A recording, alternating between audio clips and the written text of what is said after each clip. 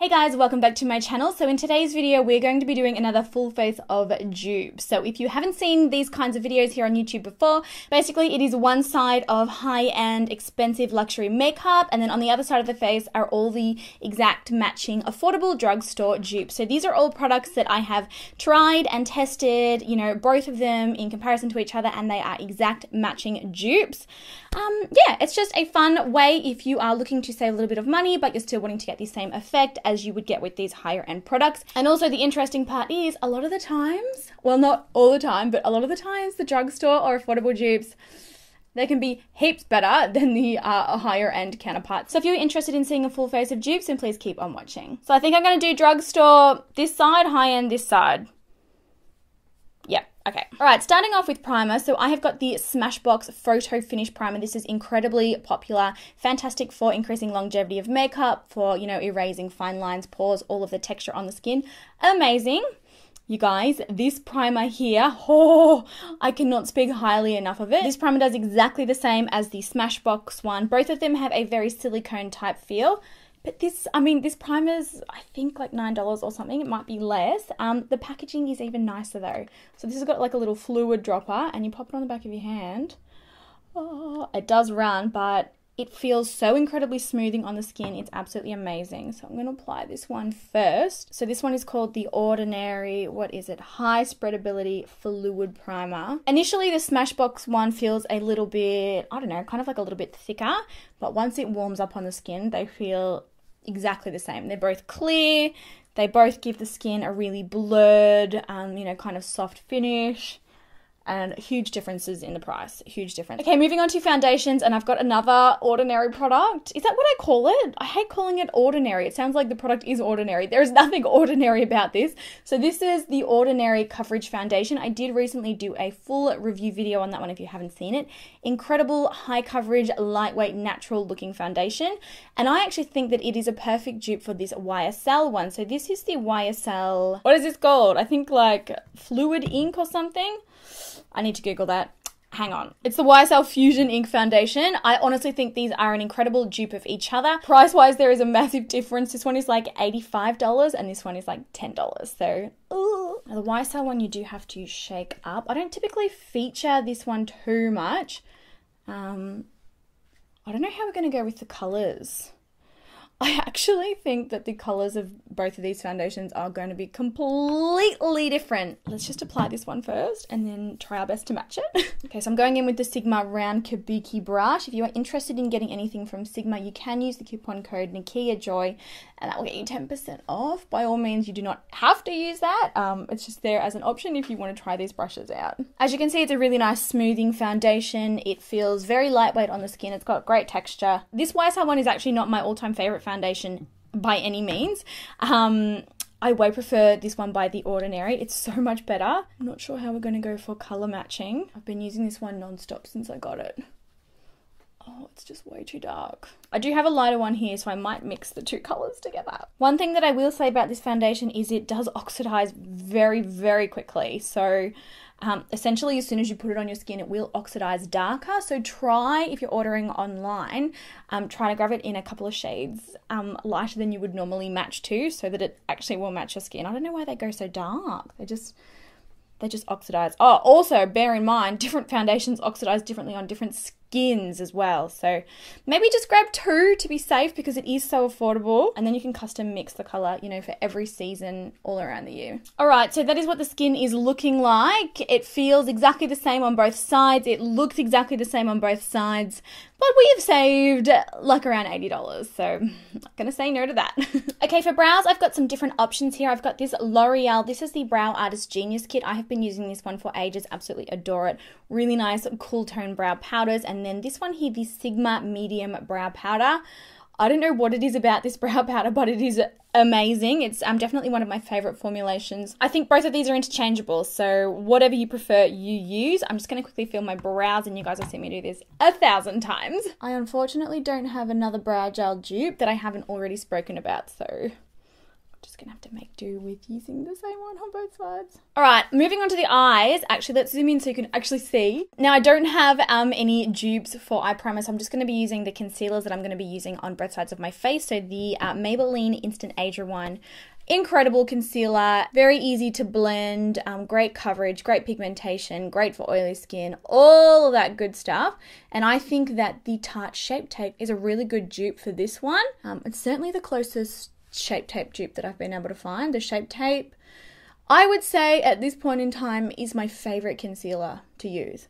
For coverage, for oily skin, for under eyes. It does everything. Now, for the high-end side, we're going to be using the Urban Decay Naked 2 palette. If you are not familiar with this one, it's a cult favorite palette, basically. Looks like this, and it's typically sort of more of like a cool tone eyeshadow palette. And the dupe that I have of this one, this is the BH Cosmetics Foil Eyes 2. This is a 28 eyeshadow palette. It's obviously a lot more affordable.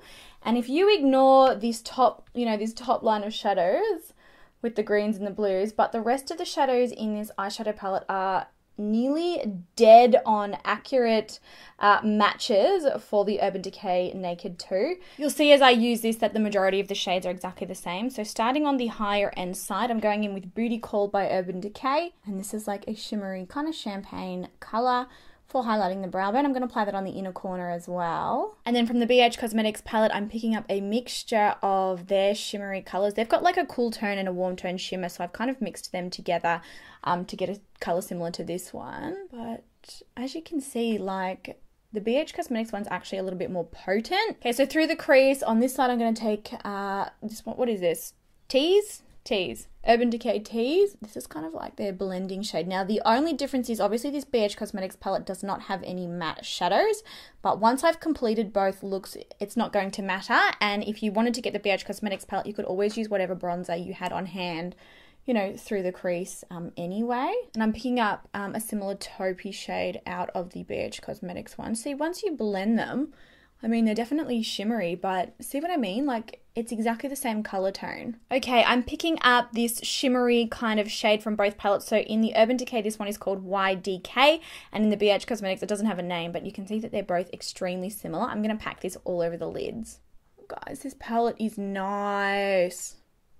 It is so nice. Now, YDK from Urban Decay has got more of like a shimmery kind of silvery finish. So what we will do is to match those two colors. So yeah, this one's a little bit lighter. I'll finish applying it, and then I'm going to pop a tiny bit of silver over the BH Cosmetics side just to balance them out. I'm using just like a silvery color to do that. It will achieve exactly the same look. Alright, I'm going to be doing a wing with this eye look, I think. I've got some gel eyeliner dupes here. I've got the Rimmel. This is their gel eyeliner. For some reason I thought it had a different name. It's just a black gel eyeliner. So this is the MAC Fluid line in Black Track. I think that these are amazing dupes of each other. Really easy to work with. Really nice and creamy, transfer proof on the eyes, and super black. So I'm going to be applying these to both sides. My favorite brush to do gel eyeliner is the Sigma Angled Brow Brush. I actually prefer this over their angled like winged eyeliner brush. I just think that it's smaller, it's easier to work with, and I don't know. I just like it better. All right, so eyeliner is on. I can't really see a difference between both sides, so you might as well get the cheaper option. It's funny, I wanted to go with a natural winged eyeliner. Don't know how this happened. I just don't know. For mascaras, I've got these two here. I think that these are seriously exact dupes for each other. So the Jordana Best Lash Extreme versus the Marc Jacobs Velvet Noir. Both of these are incredible thickening mascaras, and I find that both of these won't smudge on my skin type personally. I'm only putting a tiny little bit on. I'm going to do lashes, and then I'll come back and apply the rest. Alright, so there are the eyes all done. I personally don't think that one side looks any different to the other. I think they look exactly the same, and obviously this side is a hell of a lot cheaper. Moving back onto the skin, I'm going to use those same concealers that I used earlier to prime my eyes, and I'm going to pop them just sort of in the general areas where I might need a little bit of extra coverage. Definitely not exactly the same colours, but we're going to work with it, girl. And I'm just going to blend them out using a beauty blender. Actually going to do some cream contouring and highlighting today. I'm excited. I never not never, but I hardly ever cream, contour, and highlight, so I'm excited to do it today. I've got drugstore and high-end. High-end being the Anastasia Beverly Hills Cream Contour Kit. I use the medium kit. I think it's amazing. And then a great dupe that I found is the BH. This is their Studio Pro contour palette. Honestly, these creams are so good, so easy to blend with, so gorgeous. And I mean, look at these two kits. Obviously the Studio Pro one you get a lot more, but there is an option and there's an exact color match for every one of the Anastasia Beverly Hills ones. So we are going to be cream contouring and highlighting with these today. So starting off with the highlighter, I'm taking the yellow shade. I'm going to take it from both palettes. Now, one thing that I will say about the BH Cosmetics one is that you do need to use a little bit more product than the Anastasia Beverly Hills one. However, it is easier to blend out. So there's kind of pros and cons of both of these. Obviously, the incredible price difference being a major, major pro. And then the Anastasia Beverly Hills one on this side. Now, I find with this one, it is a little bit like it's not as, I don't know, creamy as the BH Cosmetics one. So it does take a little bit more to blend out. However, it is also more pigmented. So yeah, just be careful not to use like a huge amount because otherwise you're going to really struggle to blend it out. I am going to wear this makeup for the rest of the day and do a little check back in later on so that you guys can see how these wear and you know whether they're different. These BH Cosmetics ones are potent, so just be like really careful. I like to start with one that's kind of like a medium color and a little bit warmer, and I'm going to pop it up here as well. And I'm just going to do a little bit of blending with this same brush to make my life easier. This BH one's honestly such a beautiful palette. You cannot go wrong. Alright, so that side is done with the BH Cosmetics palette. Let's move on to the Anastasia Beverly Hills side. Again, these are potent, so just be like really, really careful. Because, oh dear. Because that happens. Okay, moving on to powder. I've got two powders here that basically do exactly the same thing. These are both loose, very finely milled powders, and they're designed to give a really soft focus to the skin, blur out any imperfections, pores, and things like that. So this one here is the Sleek Makeup Professional Finishing Powder, and I have got it in the color 008. The color doesn't really matter too much because they are virtually colorless, and it's also got like a very slight reflect. Like when you move around in the light and stuff, it doesn't give the skin like a highlight, but it does give it some health. And the Becca powder does exactly the same thing. All right, so I'm going to set on this side with the Sleek powder first. So that's the Sleek side there. See how it's given like a really soft focus to the skin, and I'm not highlighted, but my skin looks like it's kind of glowing. Yeah. Now going in on the other side with the Becca powder, and it essentially does the same thing. I will say the Becca powder kind of feels a little bit smoother. They do exactly the same thing. So yeah, Becca side. Actually, you know what? I think that the Sleek side looks smoother. My pores look more blurred. But, yeah, the Becca side feels softer, if that makes sense. Okay, moving on to blush. We're going to be using one of the new Anastasia Beverly Hills blush trio. So this is the one Peachy Love. And obviously this has got some really nice peachy tones in it. And the dupe that I have for this, and in fact the dupe is a little bit more pigmented, is this one here by Sleek again. This is the blush by 3 in the color Lace. So very similar concept. You get 3 blushes in the one palette, and they've got different textures to them as well. So shimmers and mattes. But yeah, the Sleek, I mean the entire Sleek cosmetic line is targeted towards women of color. So their products are like incredibly, incredibly pigmented. All right, I'm just going to basically pick up all the shades and do a bit of a mix and apply this. Now with the Sleek one, it is obviously crazy, crazy pigmented, so just be very, very careful when you dip your brush in. Get rid of any excess off it, otherwise you're going to have like a stripe. Just warning you. Look, they look exactly the same on both sides.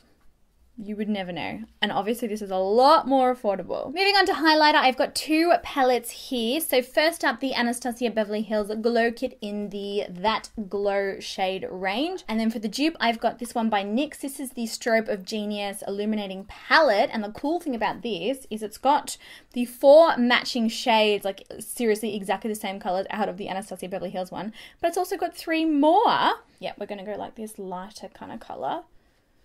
Oh, yes, NYX. I freaking love NYX makeup. It's so good. And then the Anastasia Beverly Hills side.